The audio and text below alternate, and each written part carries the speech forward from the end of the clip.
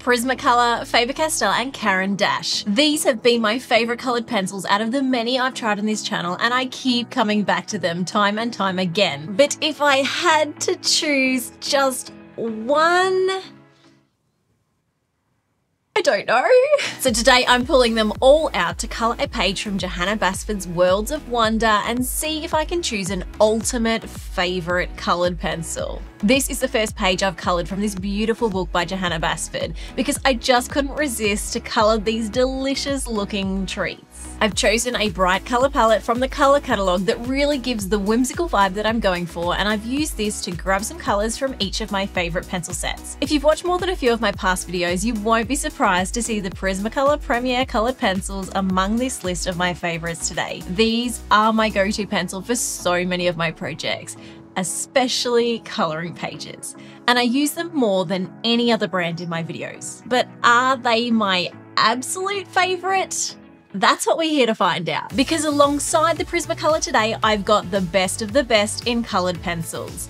The Caran Luminance, the Caran Pablo, and the Faber-Castell Polychromos. These brands for me are my ultimate favorites, and while I know there are other comparable brands available, I just can't help but come back to these. I've chosen far more colors than I need for a page like this, so I can switch between brands, compare them side by side, and get a feel for how they compare when I'm using them all at once. And by the end of this video, I will choose one brand. I will choose my ultimate favorite. I really hope I can make that choice, or this is going to be a huge anticlimax. So you should probably subscribe now while the excitement is high. So these are some of the most expensive pencils available, with Prismacolor usually being the cheapest of these, and we'll talk more about why a little later. But first, let's look at what these pencils have in common. First, these pencils all produce vivid, beautiful colors that lay down easily. You get a lot of pigment with little effort, so you don't get a sore hand, and the end results are beautiful. They each have a huge range of colors, and you can buy each of them in big sets, small sets, or as individual pencils to replace your most used colors. They can all produce amazing results, and owning any one of these sets is more than enough to create amazing art. The biggest difference comes in the way that these pencils feel, and this is not a sign of which is better or worse, but this makes some of them more suitable for different types of art or makes them more appealing to different artists. It's also what makes this comparison so hard. The Prismacolors have a buttery, waxy, soft core that makes them wonderful for blending, but not so good for fine details.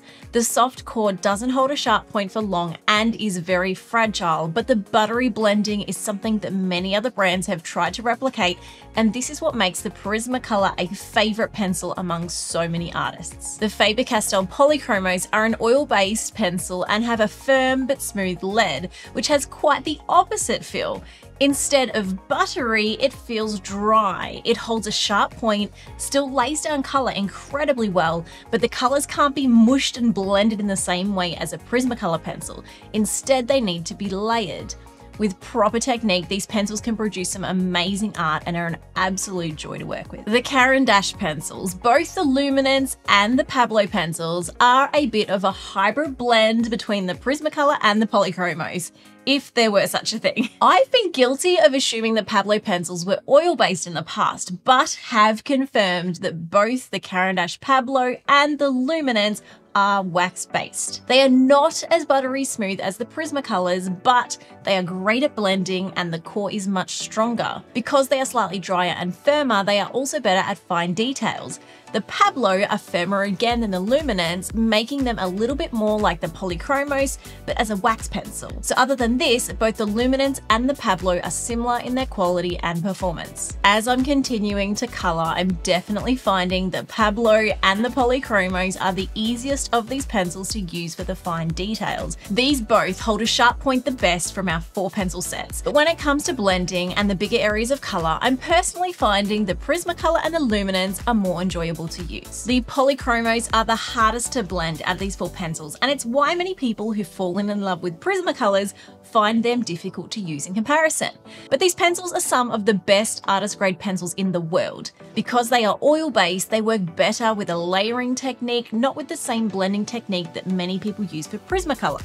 I used them for my 100,000 subscriber artwork and was really impressed with the result and the vibrant colors, which, by the way, I will be turning into a print soon. And if you're doing hair or fur like pet portraits, yes, Moscow, I'm looking at you. These will allow much more detail than your softer pencils. I'm coloring cake and I can smell cake. For real, I can smell cake. So it turns out Shane is baking a cake for our youngest son's birthday in the other room. Perfectly on topic for today's video, but also a little distracting because it smells amazing. By the way, if you're watching this video and just wishing I would stop talking so you can watch me color a little more slowly, I have a whole new channel for that. You can now watch many of my drawing and coloring videos over 1 or 2 hours without any commentary. But since you're here, let's keep talking about these pencils. Specifically, let's talk about why 3 of these brands are priced so much higher than the other in most shops. While many artists, myself included, love the Prismacolor pencils, when it comes to artist level quality, they don't quite match up to these other brands. First, let's compare the quality of the pencil casings. Prismacolor have a soft core, so it's essential that they are well protected, and yet the casing of these have been known to split and are not the consistent quality like these other brands. Many of the cores are off center, and this increases the risk of damage to the core when sharpening and using these pencils. In comparison, the quality control on the Luminance, the Pablo, and the Polychromos pencils are amazing. The pencils are all perfectly centered, and it's unlikely you'll find cracking or split barrels in a set. Then there's the color of the barrels. The process of matching the color of the barrel to the color of the actual pencil is one that I wish more brands would take the time to do well. And these higher end brands have done this.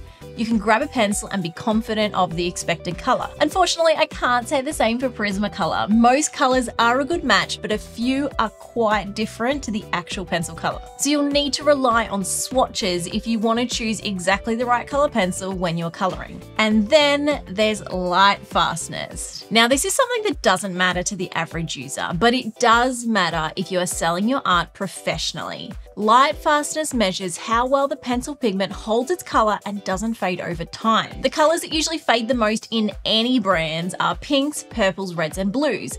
This is probably because of the ingredients used to make these particular pigments. Because it's so important in professional art, brands spend a lot of money to do proper light fast testing. Although, to be confusing, every brand seems to use a different system. The most common light fast standards for pencils are the ASTM standard or the blue wool rating. Faber-Castell uses a 3-star system to simplify the blue wool testing results they've done. 102 out of the 120 Polychromos colors have the highest 3-star rating, which ranks a 7 to 8 on the blue wool scale. From the remaining pencils, 16 have a very good fade resistance of 25 years, and just 2 have a lower rating and probably aren't the best for commissioned art. The Caran Pablo also use a 3-star system, but for these pencils, 3 stars means 100 plus years, 2 stars means 50 plus years, and 1 star means 15 to 50 years. So even though they seem to be rated lower, they aren't too different to the Polychromos. Although again, I'd avoid the 1-star colors if you're wanting to use light fast colors only. The Prismacolor pencils often get a bad name in this category. But out of the 150 pencils, 85 are actually considered light fast under the ASTM rating. The problem is the 26 pencils that have the lowest light fast rating. And with no stars on the actual pencils, you'll have to find this information online. But if you wanted to use these professionally, you could separate your set and create a selection of light fast Prismacolors to work from, excluding the poor and even fair rated pencils. The winner in light fastness definitely goes to the Caran Luminance. All of the pencils in their range have a rating of 1 or 2 in the ASTM system, which makes them highly light fast and reliable to stand the test of time. It's worth mentioning that Derwent also have a similar range of light fast pencils, and while I haven't personally tried them enough to include them in my favorites, they are very comparable to the Caran Luminance in performance and in light fastness ratings. In fact, I really should give them another try because I'd probably love them. With all that technical talk out of the way, it's important not to completely discredit Prismacolor when comparing it against these other high-end brands.